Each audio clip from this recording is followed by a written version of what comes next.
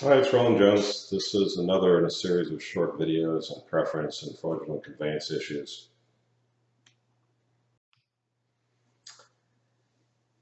The issue that came up in this case is actually very important, especially for defendants. This is a bankruptcy case out of Michigan, 2011. In this case, the defendant shipped steel to the debtor um, in the pre-bankruptcy period for a long period of time, 20 years.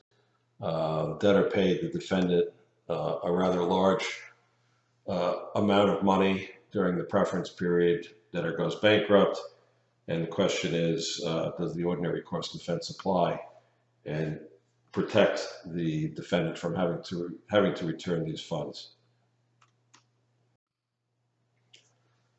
Trustee contended. The issue I'm going to focus on here is the trustee's contention that because the defendant received a wire uh, in this amount during the preference period, rather than a check, which was the usual mode of payment, that this was enough to take it out of the ordinary course.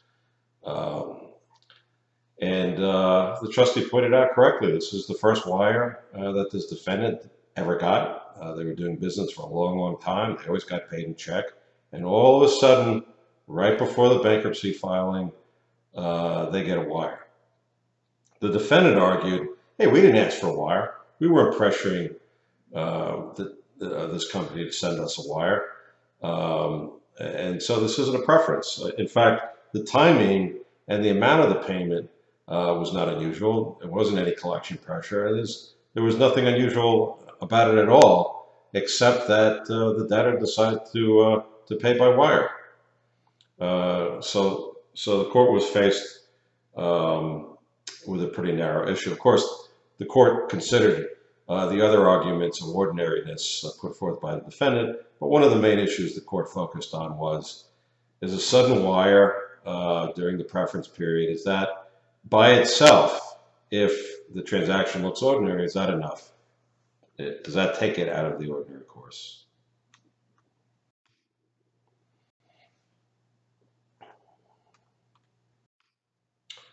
The applicable section 547C 2A. Was this the ordinary course or not?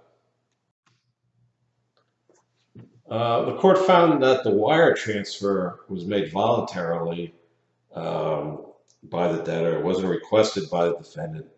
And for that reason, and the additional facts that other indicia of ordinariness was shown by the defendant, the court found that the wire payments were not preferential. This is a really important issue in a lot of cases.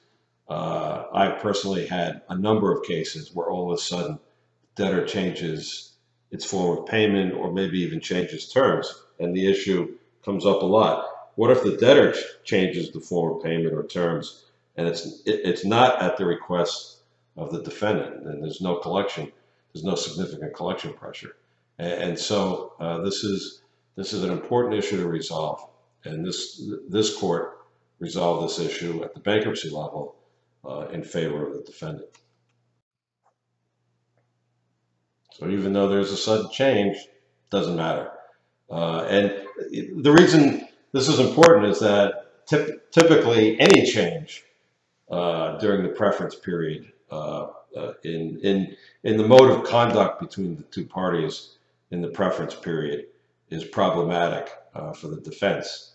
And so the fact that there was, a major change from check to wire, which normally would be considered an important factor in favor of the trustee, despite that, the court still found that the transfers were protected by the ordinary course defense.